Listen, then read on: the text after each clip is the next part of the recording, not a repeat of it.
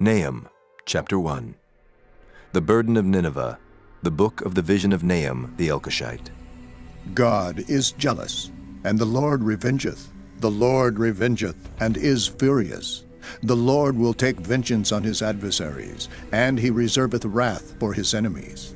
The Lord is slow to anger, and great in power, and will not at all acquit the wicked. The Lord hath his way in the whirlwind and in the storm, and the clouds are the dust of his feet. He rebuketh the sea, and maketh it dry, and drieth up all the rivers. Bashan languisheth, and Carmel and the flower of Lebanon languisheth. The mountains quake at him, and the hills melt, and the earth is burned at his presence, yea, the world and all that dwell therein. Who can stand before his indignation, and who can abide in the fierceness of his anger? His fury is poured out like fire, and the rocks are thrown down by him. The Lord is good, a stronghold in the day of trouble, and he knoweth them that trust in him. But with an overrunning flood he will make an utter end of the place thereof, and darkness shall pursue his enemies. What do ye imagine against the Lord? He will make an utter end. Affliction shall not rise up the second time. For while they be folden together as thorns, and while they are drunken as drunkards, they shall be devoured as stubble fully dry. There is one come out of thee that imagineth evil against the Lord, a wicked counselor.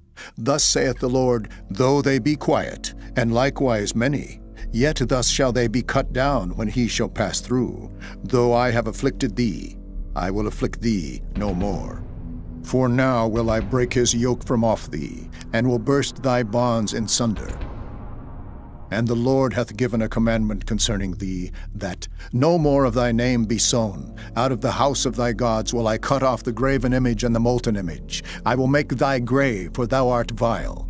Behold upon the mountains the feet of him that bringeth good tidings, that publisheth peace. O Judah, keep thy solemn feasts, perform thy vows, for the wicked shall no more pass through thee. He is utterly cut off. Chapter 2. He that dasheth in pieces is come up before thy face. Keep the munition, watch the way, make thy loins strong. Fortify thy power mightily, for the Lord hath turned away the excellency of Jacob as the excellency of Israel. For the emptiers have emptied them out, and marred their vine branches. The shield of his mighty men is made red. The valiant men are in scarlet. The chariots shall be with flaming torches in the day of his preparation, and the fir trees shall be terribly shaken. The chariots shall rage in the streets. They shall justle one against another in the broad ways. They shall seem like torches. They shall run like the lightnings. He shall recount his worthies. They shall stumble in their walk. They shall make haste to the wall thereof, and the defense shall be prepared. The gates of the rivers shall be opened, and the palace shall be dissolved. And Huzzab shall be led away captive. She shall be brought up, and her maid shall lead her as with the voice of doves, tabering upon their breasts.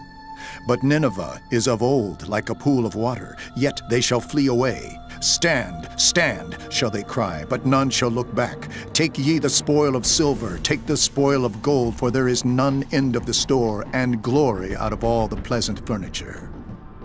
She is empty, and void, and waste, and the heart melteth, and the knees smite together, and much pain is in all loins. And the faces of them all gather blackness. Where is the dwelling of the lions, and the feeding place of the young lions? Where the lion, even the old lion, walked, and the lion's whelp, and none made them afraid. The lion did tear in pieces enough for his whelps, and strangled for his lionesses, and filled his holes with prey, and his dens with ravin.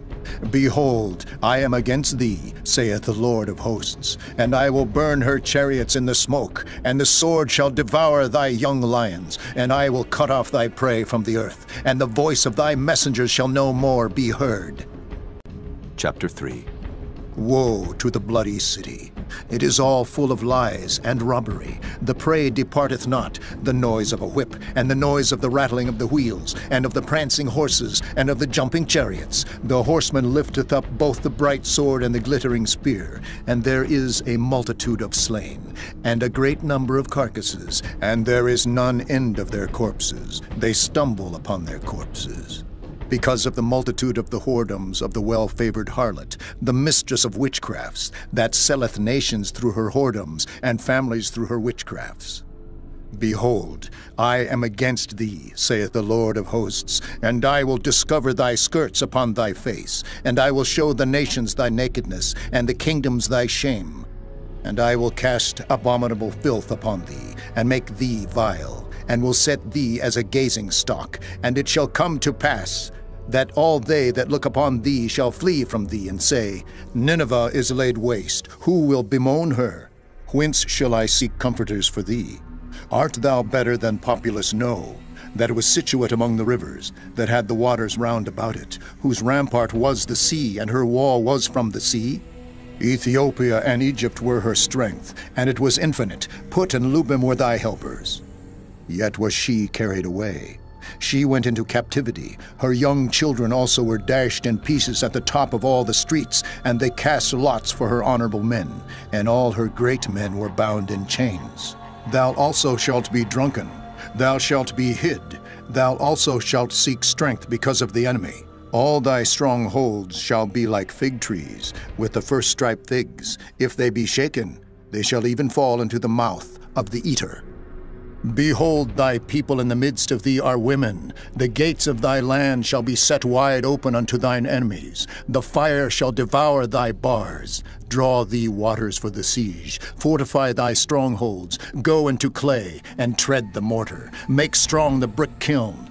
There shall the fire devour thee. The sword shall cut thee off. It shall eat thee up like the cankerworm. Make thyself many as the cankerworm. Make thyself many as the locusts. Thou hast multiplied thy merchants above the stars of heaven. The cankerworm spoileth and flieth away. Thy crowned are as the locusts, and thy captains as the great grasshoppers, which camp in the hedges in the cold day. But when the sun ariseth, they flee away, and their place is not known where they are. Thy shepherds slumber, O king of Assyria. Thy nobles shall dwell in the dust. Thy people is scattered upon the mountains, and no man gathereth them. There is no healing of thy bruise. Thy wound is grievous. All that hear the bruit of thee shall clap the hands over thee. For upon whom hath not thy wickedness passed continually?